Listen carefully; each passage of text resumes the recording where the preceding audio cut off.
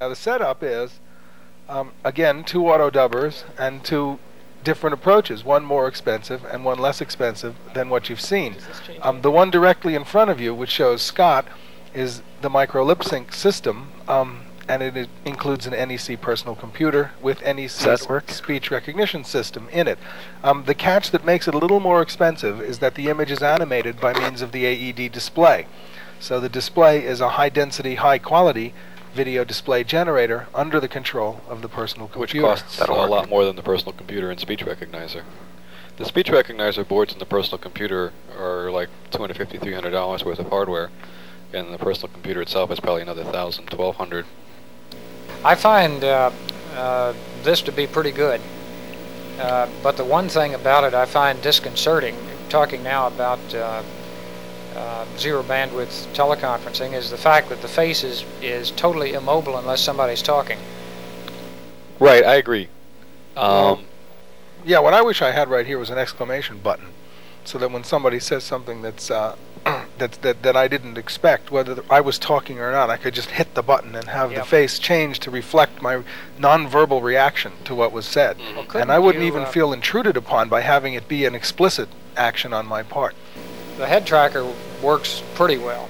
Yeah, it only works pretty well. The ability to determine who's looking at whom adds a good sense of realism to this. That is my intuition. I think that it would be better in a virtual space context. I believe was correct. Right, definitely. That's actually an important part of the teleconferencing in general. You don't really want to give the illusion of the person being there. That's kind of unrealistic, but you need something to orchestrate the conversation. That's right.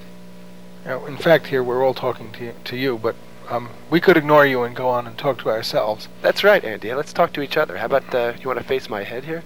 That's kind of nice, eh? Do I have to? Yeah. Can we switch back to the caricature of Scott? Am I a caricature now, or the real No, now thing? you're the real thing. You're the real thing. But somebody at the It switcher. hardly feels any different at all. There we go. How is the caricaturing done? You have 16 frames stored in the AED? This one is actually 9 frames, I believe that's Eric. right. And we're using the voice recognizer trained on the vowel sounds. So you take the vowel sounds and pigeonhole them then into 9 different pigeonholes in effect? That's right. And as those, they're actually not just vowel sounds there, but there are 9 phonemes that we are using here.